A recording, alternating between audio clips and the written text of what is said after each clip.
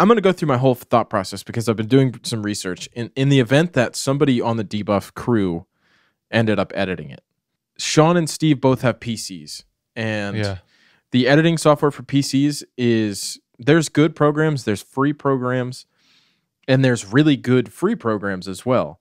Because I'm thinking they need to be able to do something called multicam editing, which is what we do for this show. Every time it cuts from me back to Dan, that's called a multicam edit.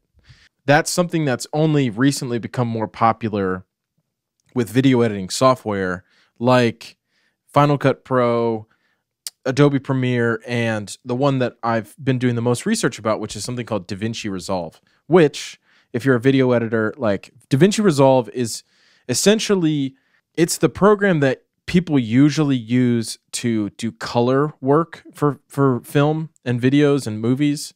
Like, and when I say color work, I mean the color grading on the film. So if usually when you see videos, if they're done properly on YouTube, or like if you go to the movie theater, they have been sent to somebody called a colorist. And so they use DaVinci Resolve. What I'll do is I'll turn off the color of this video right now so you can see what Dan and I look like before color.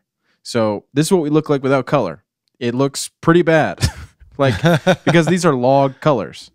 Dan's video is like, it's a little shittier. It's a little shittier, but like still it needs color work. And my camera's in complete log, so we can take away the log, but that's what DaVinci Resolve is for.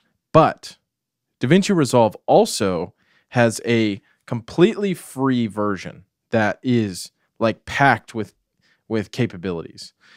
And in my opinion, it's like, if they keep it free, it's gonna kill like the bigger programs. Now it's for Windows and it's for Mac. And so my thought was, Sean or Steve, if they are adamant about doing a Debuff gaming channel, I can teach them how to use DaVinci Resolve. Yeah. And it's really simple, especially if you're doing multicam with those 3 files or 4 files. Really, all you have to do is sit and switch between the different angles. Figure out what the good spots, and the good like hit points. And that's the thing is, I think to start, we don't want to do like gaming style videos where it's a supercut of a long like Twitch stream or like just playing. Like we want to do like full playthroughs, right? That it's like we take pieces of so that it's not too much work, right? Because once you get into the stuff that Jimby's probably doing, he's probably adding memes. He's adding sound effects. He's like cutting in and out. And that's not something that I want to put on myself. I don't want to put that on Dan. I don't want to put that on Sean and Steve just yet. If we can just start the channel and have extra content for like a different style of content, because the podcast is mostly about gaming.